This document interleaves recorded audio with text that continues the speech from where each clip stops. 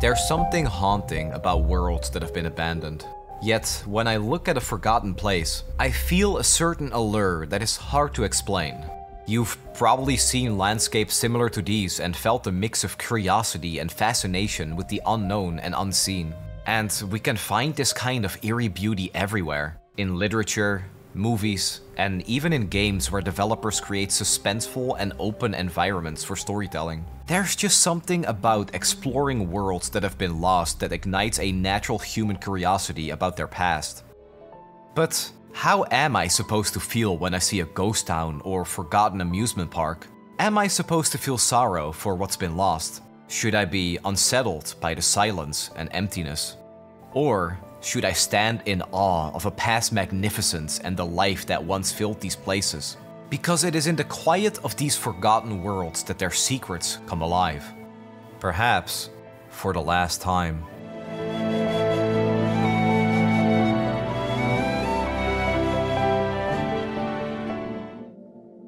One could argue that modern architecture's primary purpose is to create safe, warm boxes for people to live and work in. And while architects in our era have provided us with buildings that are efficient and clean, they often feel emotionally dead. On the other hand, a crumbling castle offers little protection from the elements, yet its long process of decay imbues it with a unique aesthetic as it gradually rejoins the earth. The German word Ruinenlust stands for, well, as you can probably guess, an appreciation for ruins. It describes the complex feeling of wonder you get when wandering through the remnants of the past.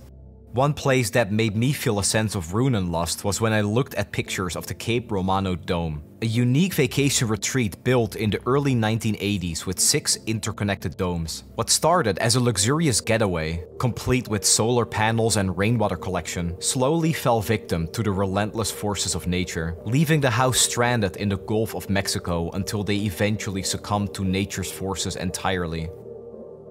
But the phenomenon of Ruinenlust extends beyond our reality. In the video game Horizon Zero Dawn, the ruins of the old ones provide a curious example of the contrast between decaying structures and nature's resurgence. These old ones refer to the humans of our modern civilization, the ones who existed before the catastrophic event that threw the world of Horizon into this post-apocalyptic state. Within minutes of exploring the landscape, the reason for civilization's collapse becomes clear. Ruins are littered with remnants of ancient technology and machines have entirely replaced the natural ecosystem. But even more chilling is the sight that haunts the horizon. A colossal machine, its metal tentacles gripping the mountain like the claws of some forgotten god. How could humanity ever hope to stand against such a gargantuan creation? It's for this reason the old ones left behind a mixed legacy. On one hand, they are admired for their innovative capabilities, but on the other hand, they are also seen as a cautionary tale for the dangers of unchecked technological advancement. Okay, before we continue, I have a confession to make. As one of the old ones, which I guess we all are in a way, I need to admit something a little embarrassing. It took me like 2 whole playthroughs of Horizon to realize something that might be obvious. Those ruins scattered all over the place? They're not just random piles of rocks. They're based on actual, real-life buildings. For example, I must have walked past this wreckage at least a dozen times before I recognized it as the St. Mary's Cathedral in Colorado. Which is strange, isn't it? How the familiar can become so unrecognizable. How something so grand could one day be reduced to this. Horizon is packed with similar crumbling monuments. The Denver Stadium is now this colossal ruin, completely swallowed by nature. Even Red Rock's amphitheater, the iconic venue carved into the mountainside, is lost to the elements. The mountain has reclaimed the stage where legends once performed. It's pretty mind-blowing that the developers didn't just create a generic post-apocalyptic world. They took our world, our landmarks, and reimagined them as these haunting echoes of the past. There's a whole list of these in-game places and it's incredible to see. You can look up the real-life location, then jump into the game and explore its virtual counterpart. You get to witness firsthand the power of nature, the fragility of civilization, and maybe even catch a glimpse of what our own future might hold. The cyclical nature of existence suggests that even after a devastating event, humanity's innate ability to adapt and innovate will lead to a new era of civilization. Because while it's easy to imagine the remnants of a once thriving world as the end, very often it's just an intermission.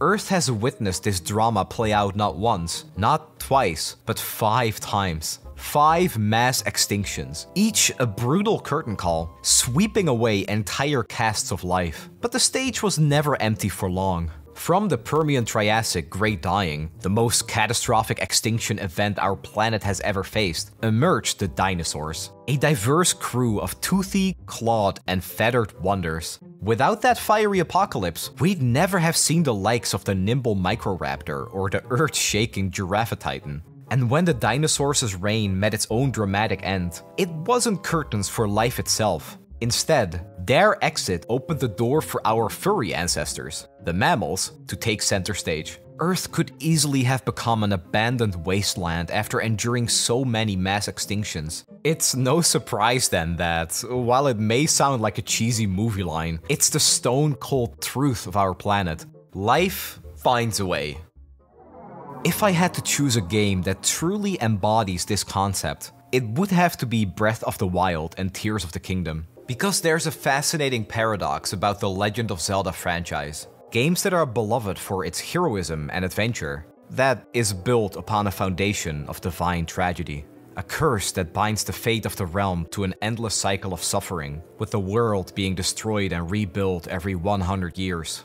The cataclysmic event known as the Upheaval caused Hyrule Castle to float and led to the formation of caves and chasms. It completely rearranged the terrain. Familiar landscapes are now riddled with gaping ravines, mysterious ruins, and all sorts of weird phenomena. So when you think about it, Hyrule's endless cycle of destruction is undeniably grim. But on the bright side, the whole apocalypse thing leaves us with a massive playground to uncover in every new Zelda game.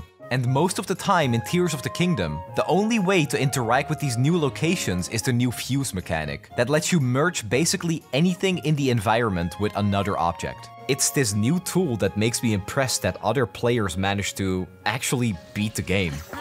Because there's just so much to do. I always get sidetracked creating bizarre apparatuses and unconventional vehicles, which are, by the way, still super important for getting around this massive open world. Maybe my engineering skills could use some work though.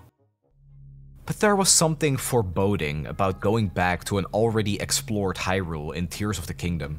Before the release of the game, trailers showed an additional layer above Hyrule Kingdom, the Sky Islands, a realm of floating islands with golden trees and ancient stonework now rests in the clouds. But what the trailers kept hidden was another realm, even more vast than the Sky Islands.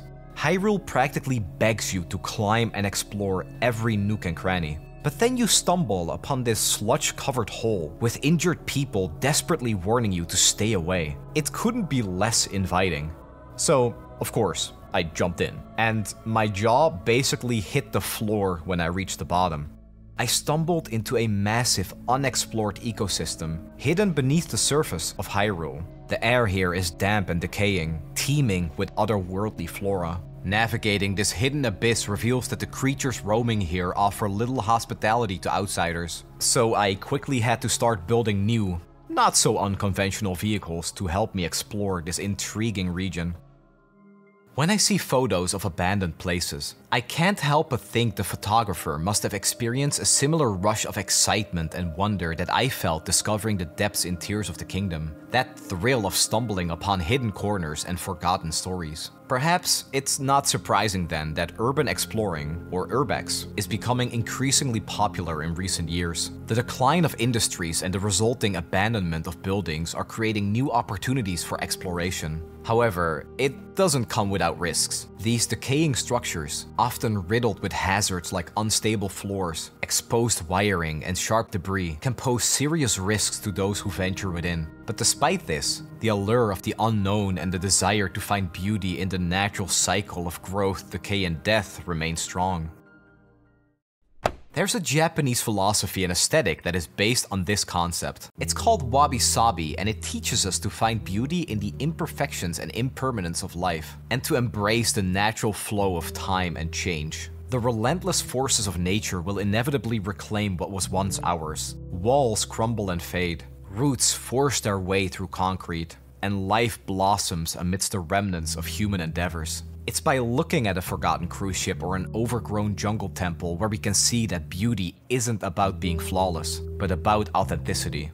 They're places where time has woven its narrative, where beauty resides in the rust, the cracks, and the inevitable march of nature. Time doesn't stand still here, it just follows a different rhythm. If there's one game that proves that random plants and industrial mess can be more beautiful than perfectly planned cityscapes, it's Cloud Gardens.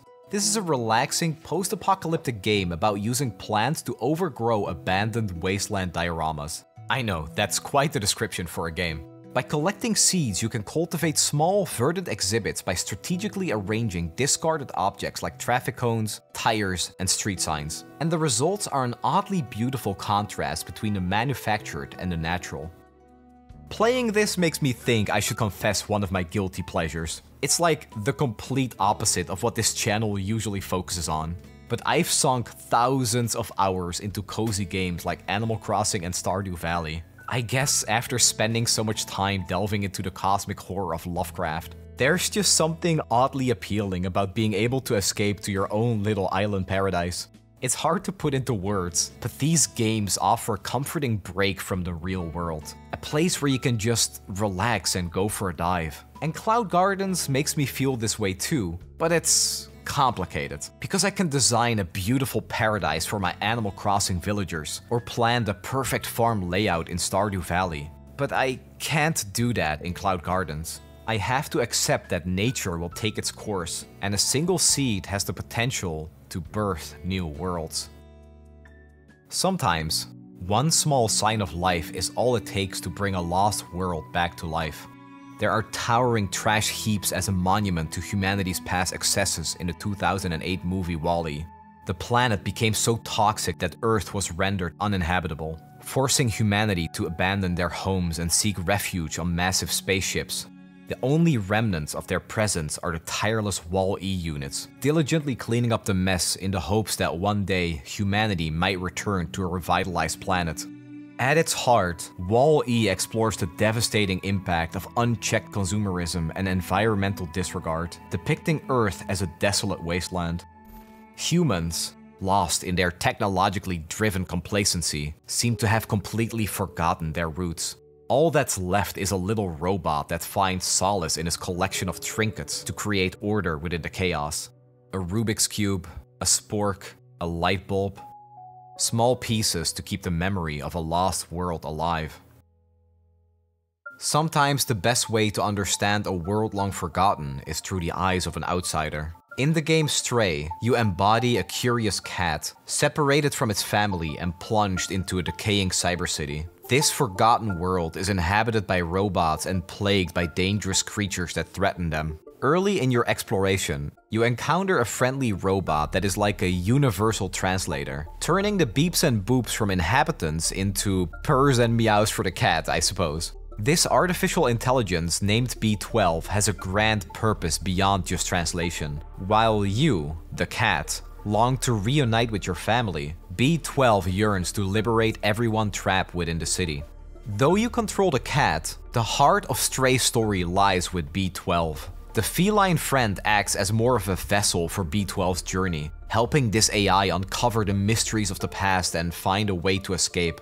You are there to explore, to navigate the city and interact with the inhabitants through the robot. But the cat itself is a blank canvas, nameless and defined more by its circumstances than any distinct personality. In this way, as we explore abandoned places, we are that cat. We don't know the story because it isn't ours. In the silence of empty rooms, we can hear the heartbeat of history as a rhythm that connects us to those who walked these paths before. In Everybody's Gone to the Rapture, you explore an English countryside in 1984. You arrive in a village, only to find it completely deserted. As you explore, you piece together the events leading up to the disappearance of the villagers through environmental storytelling and ghostly apparitions representing the memories of the former residents. Exploring abandoned homes, churches, and shops reveals remnants of everyday life frozen in time. At the heart of the mystery is a strange phenomenon called the Pattern, an otherworldly light that interacts with the villagers and seems to hold the key to their vanishing. How you engage with the game is influenced by your perspective and expectations. Because for some, it's a pleasant walk through picturesque landscapes, a chance to savor the beauty of a virtual England. For others, it's a terrifying peek into the Lovecraftian themes of cosmic dread and forbidden knowledge. The apparitions show how the villagers become increasingly obsessed with the Pattern, and many of them start to leave their homes and wander out into the fields to gaze at it. Until, eventually, the light responds. I think part of my fascination with Forgotten Realms isn't from the physical ruins themselves, but from the stories and echoes of the past that they hold.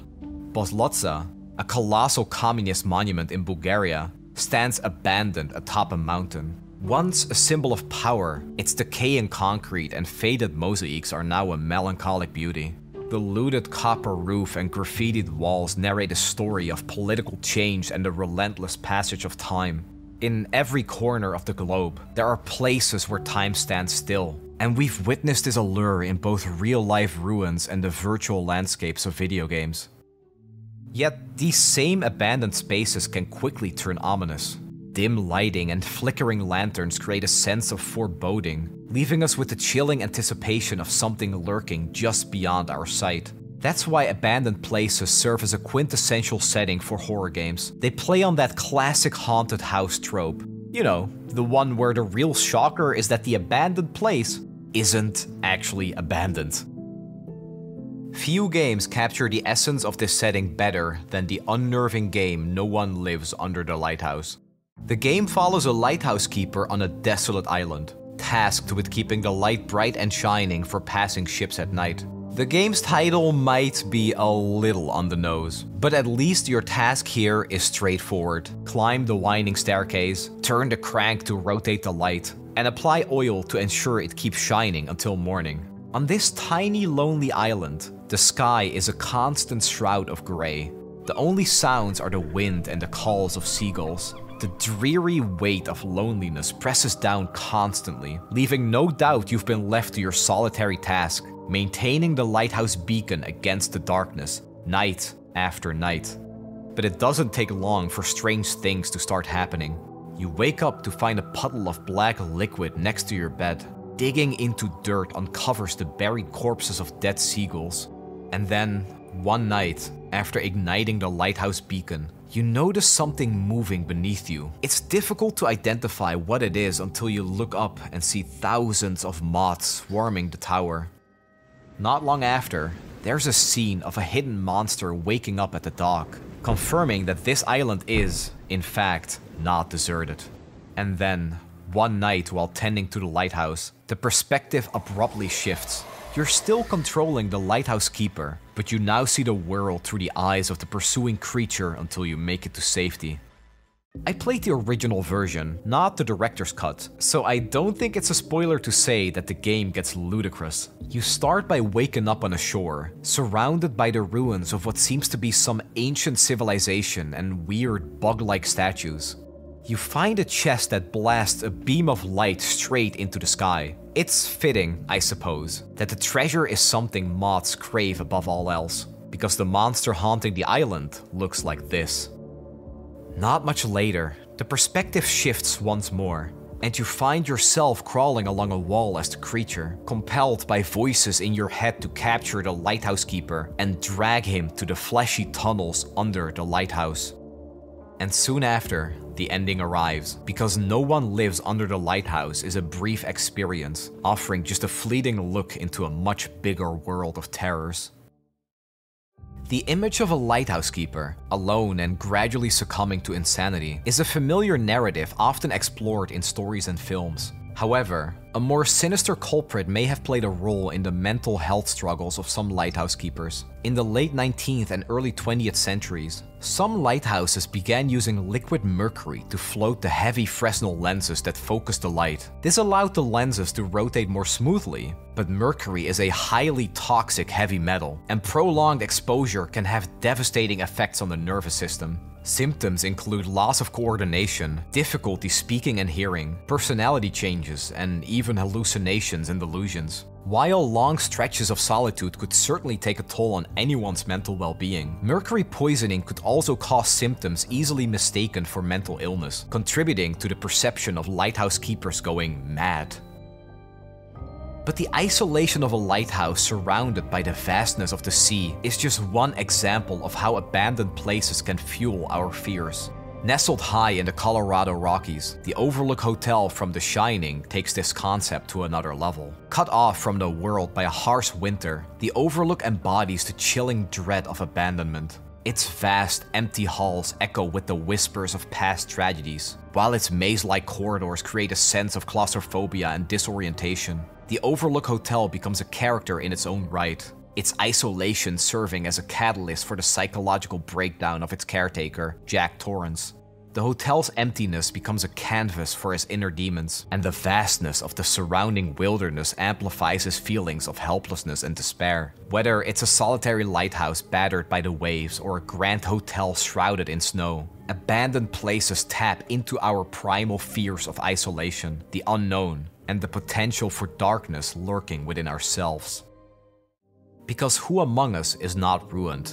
When we see a crumbling building, it reminds us of our own flaws. We recognize the damage within ourselves and find solace in the shared experience of imperfection. A reminder that even in ruin, there is a strange and compelling beauty. And perhaps that's the most profound aspect of worlds that are forgotten, their ability to make us think about the future. As we stand amidst the ruins of the past, we can't help but wonder what the future might hold for us. Will our own cities one day lie abandoned, reclaimed by nature? What will remain of our civilization, our achievements, our memories? It's a bit of a downer, but also a strangely motivating one.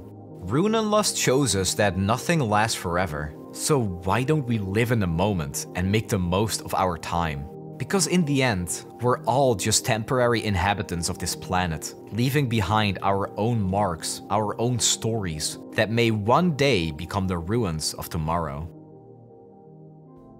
As always, thank you for watching. If you enjoyed this video about abandoned places, Ruinenlust, or just nature reclaiming technology, don't forget to show your support by liking the video, subscribing, and hitting the bell notification icon. And I'll see you in the next video.